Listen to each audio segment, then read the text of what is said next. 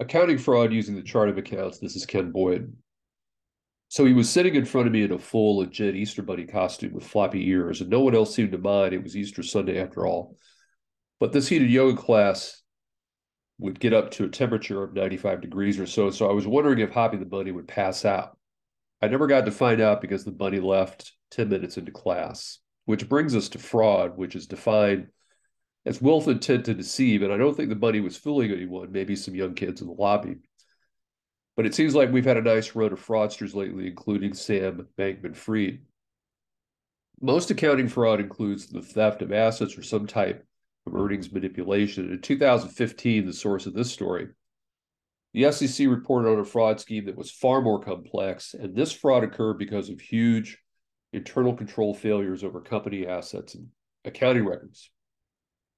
So, there was a senior officer, accounting officer at Molex Japan, which is a Chicago-based company with a Japanese subsidiary. In the late 80s, he began investing the company's excess cash in riskier securities, including substantial trading equities on margin. Margin is investing with borrowed money.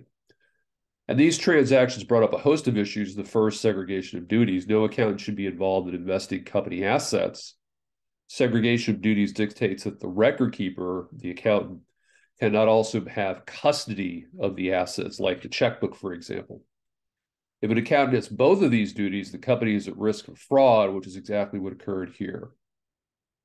An investment policy, all companies should have board-approved investment guidelines that state what we're going to invest in and what we won't. And few companies would authorize security trading on margin as an investment policy. Margin, as I mentioned, means buying securities with borrowed money. The securities serve as collateral. If the value of the securities go down, the investor is required to deposit more money. It can create financial spiral because as securities decline in value, you've got to deposit more money.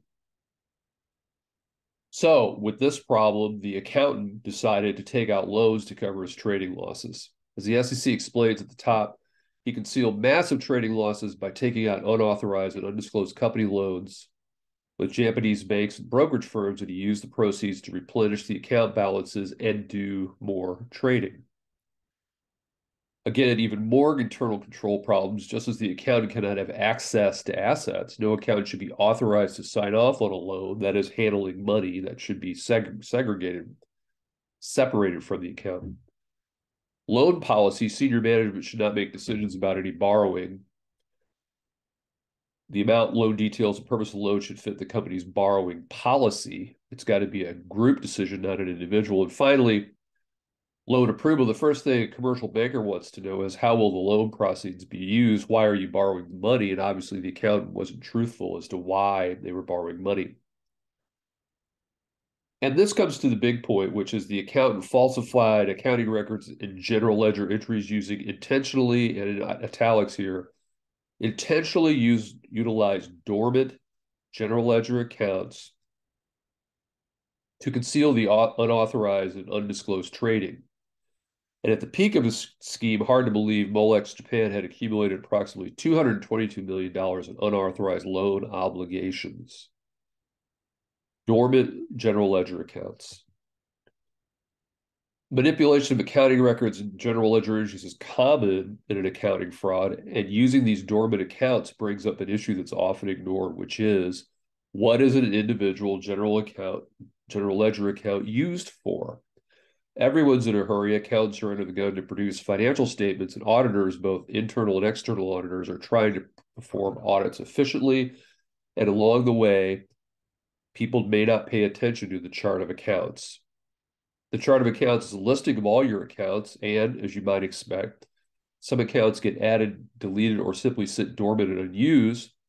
Now, it's a standard accounting practice to remove those dormant accounts. They're a distraction. They clutter up your accounting reports. It's harder to get through all those account numbers.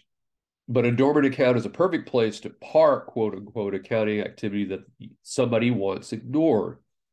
And if senior management and auditors aren't used to seeing that account, it might fall under the radar for a while. Eventually, though, the balance gets big enough, which is what happened here, and eventually gets noticed. So what was the fallout from all this? No accountant should be involved in signing off an investment activity or loan activity And you should pay attention to dormant general ledger accounts and remove them if they aren't being used. So that's food for thought.